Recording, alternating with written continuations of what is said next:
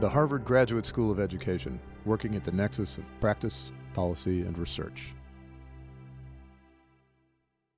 Well, it was done in conjunction with my thesis, and the title of the film was called A Blind Teacher in a Public School. A blind teacher in a public school. And the idea was to show in a very visual way that the broadest audience as possible that public school teaching is a viable life choice and option for blind people. And when I was a junior in high school, 16 years old, I was going to a public school. I had a counselor come down and tell my parents that if David was continued along very well in school and graduated from high school, as a vocation, the commission could arrange it so that I could get a fruit stand in the subway as my lifetime profession, that I could sell fruit for the rest of my life beneath the streets of Boston. Never mentioned a word about college, never mentioned a word about anything else. Alan, is he here? Yeah. Okay. Ruth, Sarah's here, I know. Yeah.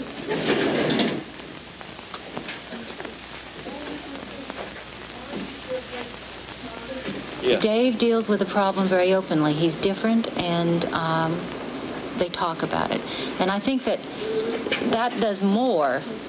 I think that it does more for 7th graders than almost anything else. Knowing that you can be different, that you can talk about it, that it's all right. Who makes your breakfast and the other meals? I do, unless I can con somebody into cooking for me. I know, I do all my own cooking. What's the story? Just in a few sentences. Yeah. A bull that just doesn't want to fight. He just wants to be quiet and smell flowers under a cold tree. Be himself, right. And he doesn't mind being by himself. He doesn't call that lonely. Okay. So that's what the story is about. Okay. Do you see the difference, sir, between the two? Mr. Ticchi? Yes. What do you mean about the illustrations? What should I read? Okay. Now, do the illustrations, do they tell the story? Or do they make clearer what the words are saying? Makes right? it clear. Okay, they make the word, they explain the words further. Okay. All right. Some books, the illustrations can tell the story. So I just write down the illustrations help explain the story? Exactly. Is that all? Right, that's all you have to do there. Oh. Notice where they're put. Now, it's going to be hard to notice where the illustrations are put when you have the children's book here closed. Open it up and look at it. Every day coming back from school, I took a shortcut to not go all the way around. Every day coming back from school, I took a shortcut. What? Every day I took the shortcut to not go all the way around. You see To me? not go all the way around? Yeah. Well, that's what a shortcut is anyways. Do you think we need that in the sentence? Well, if you take a shortcut, you're not going all the way around. So that's really kind of repeating what a shortcut is. So why don't you just say, every day coming home from school, I took a shortcut. Okay. Period. I think Ticchi, because he had real difficulties in learning himself, understands that. And I think that's one of the reasons kids in the school find him so appealing as a person. Put the words out. I can handle teaching in the classroom. However, the one aspect of teaching that is physically impossible for me is the correction of papers.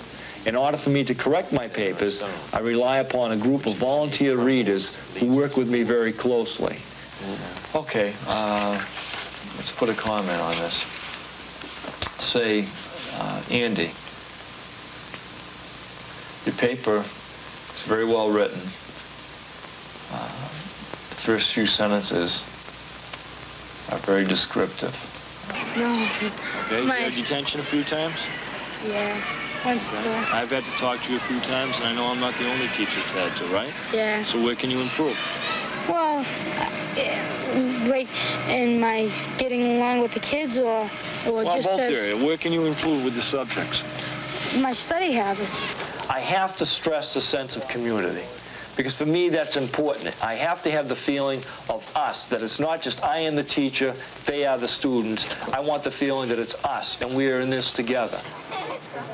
Like, you would think that, he wouldn't have too much control or anything, but, really he does. hey, don't be a jerk. I mean, because he's not dumb. He really knows what's going on. Like, if you think you're going to come to class late and get away with it, you're crazy. If you think I'm chewing gum, he'll smell it quicker than any other teacher could see you. I mean, like, with Mr. Ticchi, he shows us how to appreciate people for what they are and not the way they look or whatever. And he really can say, like, you should appreciate your eyes. I mean, this is something you need. And he says, I don't have them, but I still do good without them, you know.